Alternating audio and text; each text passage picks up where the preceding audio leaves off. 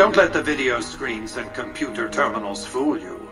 I'm flesh and blood. Surely you know that I am Robert Edwin House, President, CEO, and sole proprietor of the new Vegas Strip. You are the first person to step foot inside the Lucky 38 in over 200 years.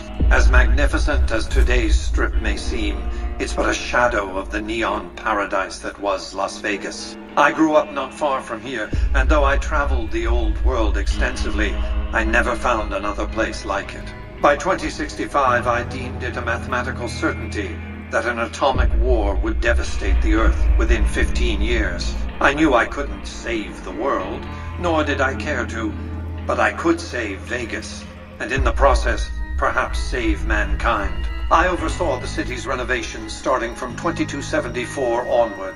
They come to Vegas chasing penny-ante dreams of high living, to feel like they're big shots, like they're winners. New Vegas is more than a city. It's the remedy to mankind's derailment. The city's economy is a blast furnace in which can be forged the steel of a new rail line running straight to a new horizon. Give me 20 years and I'll reignite the high technology development sectors. 50 years and I'll have people in orbit. 100 years and my colony ships will be heading for the stars to search for planets unpolluted by the wrath and folly of a bygone generation.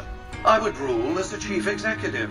I would not answer to a board of directors or any other entity. Nothing to impede progress. If you want to see the fate of democracies, look out the windows. But autocracy? Firm control in the hands of a technological and economic visionary? Yes, that Vegas shall have.